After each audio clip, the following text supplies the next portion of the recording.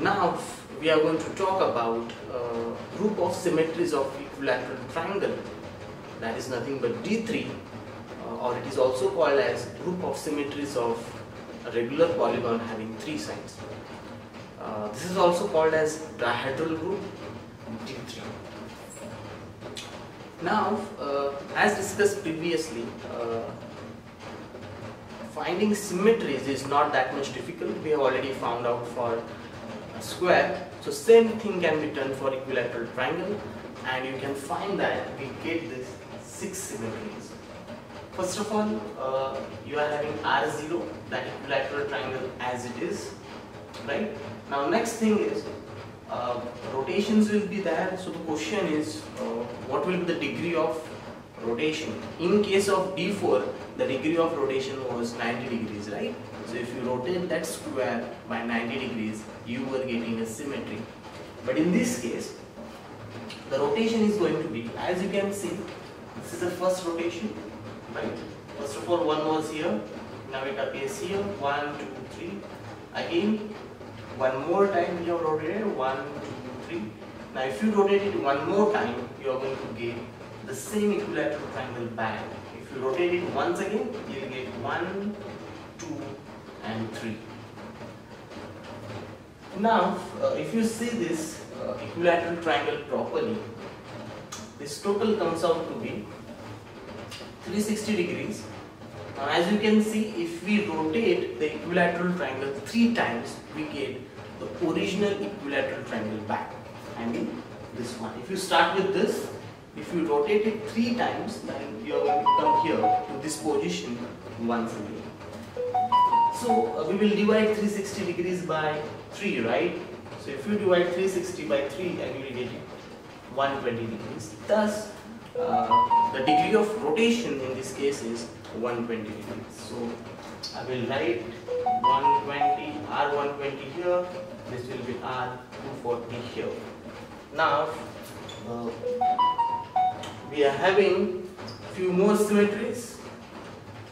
So fixing one as it is, fixing this vertex 1 as it is, and simply rotating again, fixing this 2 vertex and rotating, now fixing this 3 vertex and then rotating, you will get more symmetries, 3 more symmetries in fact. Now here what we are going to do is, we are going to take the help of permutations in order to prove that it is a group. So corresponding to each symmetry now, we are going to write down a permutation, and we will write that permutation in cyclic form. So first of all, here 1 maps to 1, right? 1 maps to 1, then 2 maps to 2, and then finally 3 maps to 3, which in the cyclic form can be written as somewhat like this, and that is nothing but E. So I am assuming that you know the theory of permutations. What is a permutation? What is the length of a permutation? Before that, how to write a permutation in cyclic form, how to take the product of 2 permutations, and so on. So here as well, we will get one more permutation. So 1 maps to 2, then this 2 maps to 3, then this 3 maps to 1. In the cyclic form, it is actually 1, 2, 3. For this one, 1 is mapping to 3, 3 is mapping to 2, and 2 is mapping to 1. Over here, 1 is mapping to 1, 2 is mapping to 3, and 3 is mapping to 2. Over here, 2 is mapping to 2, 1 is mapping to 3, and 3 is mapping to 1. Over here, 3 is mapping to 3, 1 is mapping to 2, and 2 is mapping to 1.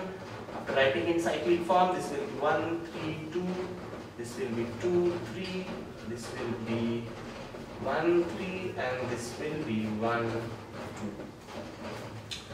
2. Now here we are going to use notations for all these elements. So I am going to call it as sigma, and this one I am going to call it as tau. And let us do the calculations and see what do we actually get, right? So if I take the multiplication of sigma and tau, let us see what we get here. So sigma tau is actually equal to sigma is 1, 2, 3 and my tau is 2, 3. So after taking the product, right? So 1 maps to 1, 1 maps to 2, next 2 maps to 3, 3 maps to 1, cycle close, and finally 3 maps to 2 and 2 maps to 3. So this is actually 1, 2 and 1, 2 is somewhere here. So this is actually our sigma tau. Then later on, let us see what sigma square is. So sigma multiplied by sigma, so that is 1, 2, 3 multiplied by 1, 2, 3. So that is actually equal to 1 maps to 2, 2 maps to 3, right? So 1 will map to 3, 3 maps to 1, 1 maps to 2. So this is 1, 3, 2. And sigma multiplied by sigma, remember in group theory it is sigma square. So this is my sigma square. And finally, let us calculate what is sigma square tau. So this is actually equal to, my sigma square is 1, 3, 2, my tau is 2, 3.